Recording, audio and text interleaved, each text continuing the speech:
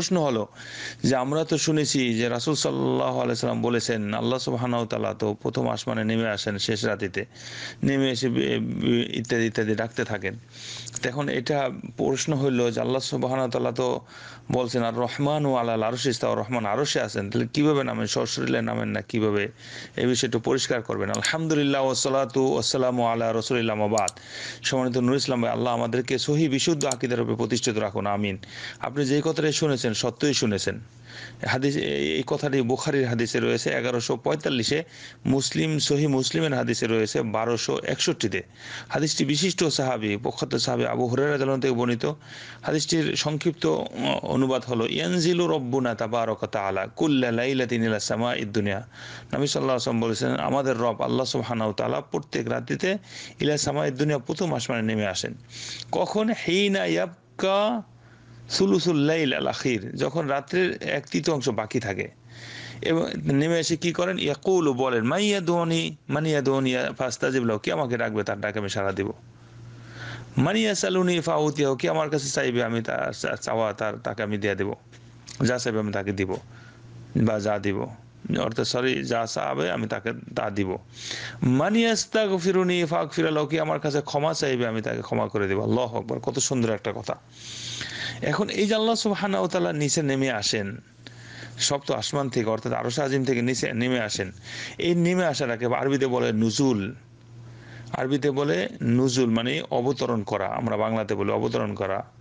এখন এই নুজুলটা আমাদের জেনে রাখতে হবে, বিআন্না নুজুল রব্বুর তাআলা হুয়া সিফাতুম মিন সিফাতিল ফি'লিয়াতে। এই যে নামাটা, এটা আল্লাহ সুবহানাহু ওয়া তাআলার একটা সিফাত, একটা গুণ, একটা বৈশিষ্ট্য।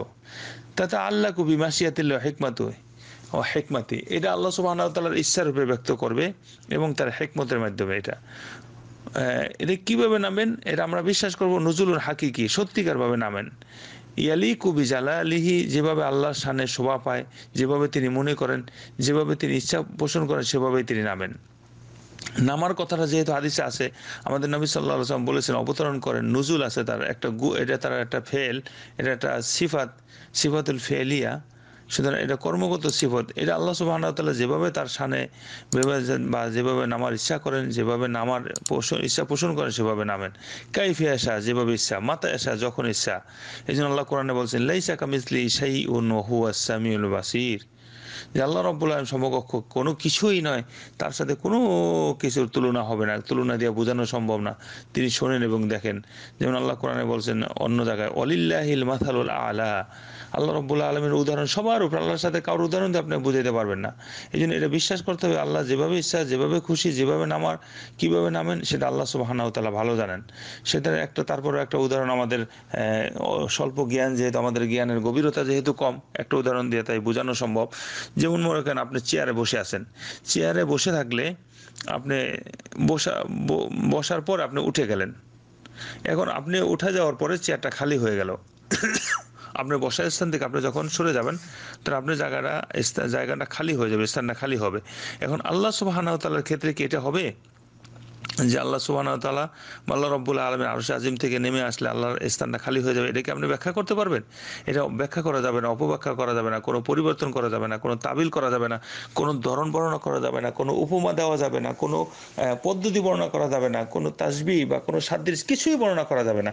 এই জন্য বলতে হবে ইয়ালিকু বিজালালিহি, আল্লাহর শানে যেটা শোভা পায়, যেভাবে সমীচীন সেভাবেই তিনি করে থাকেন। এটাই আহলুস সুন্নাত ওয়াল জামাতের আকীদা। এবং আমাদের ইমাম আবু হানিফা, শাফি, মালিকি, হাম্বলি, এই যে ইমাম আইম্মা এবং মুজতাহিদিন মুহাদ্দিসিনে কেরাম, তারা এভাবেই বিশ্বাস করছেন। এটি হলো সলফে সালেহিনদের আকীদা। এবং সলফে সালেহিনদের আকীদা একটা উল্লেখ করব যে আল্লাহ রাব্বুল আলামিন সপ্ত আসমানের উপরে আছেন, এটা হাজার দলিল দ্বারা সাব্যস্ত, এবং এটা আমাদেরকে বিশ্বাস করতে হবে। এটার বাইরে বিশ্বাস করাটাও কুফরি। তাজবিদা, মুতাজিলা, খারিজিয়া, মুরজিয়া, আহলুস সুন্নাত ওয়াল জামাতের আকীদার বাইরে, সলফে সালেহিনদের আকীদার এটা বহির্ভূত আকীদা। এবং আপনি যে আয়াতটি উল্লেখ করছেন অত্যন্ত গুরুত্বপূর্ণ আয়াত, সূরা তোহার 5 নম্বর আয়াত আল্লাহ বলছেন এটা আর রহমানু আলাল আরশি ইস্তাওয়া, রহমান আরশের উপর অবস্থান করছেন। এখন কিভাবে অবস্থান করছেন সেটা তো আমি আপনি জানি না, এটা বিশ্বাস করাই যায়, বিশ্বাস করতে হবে যে আল্লাহ রহমান আরশের উপর আছেন। এই সম্পর্কে ইমাম মালিক রাহিমাহুল্লাহ এটাই বলেন যে আলিস্তাওয়া মালুম, আল্লাহ সুবহানাহু ওয়া তাআলা আরশে আছেন, এটা স্পষ্টভাবে আপনাকে বিশ্বাস করতে হবে, পরিষ্কার।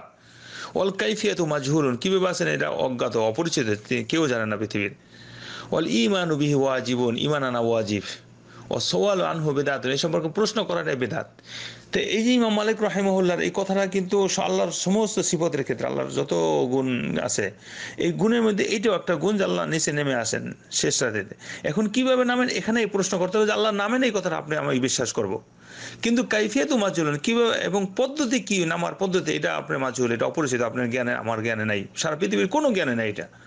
ওয়াল ঈমানু বিহি ওয়াজিবুন, এটার প্রতি ঈমান আনা ওয়াজিব, ও সুআলু আনহু বিদআতুন, এই সম্পর্কে প্রশ্ন করাটা বিদআত, কেউ প্রশ্ন করলেও বিদআত হবে এটা প্রশ্ন করাটা, যেটা ইমাম মালিক রাহিমাহুল্লাহ বলেছেন।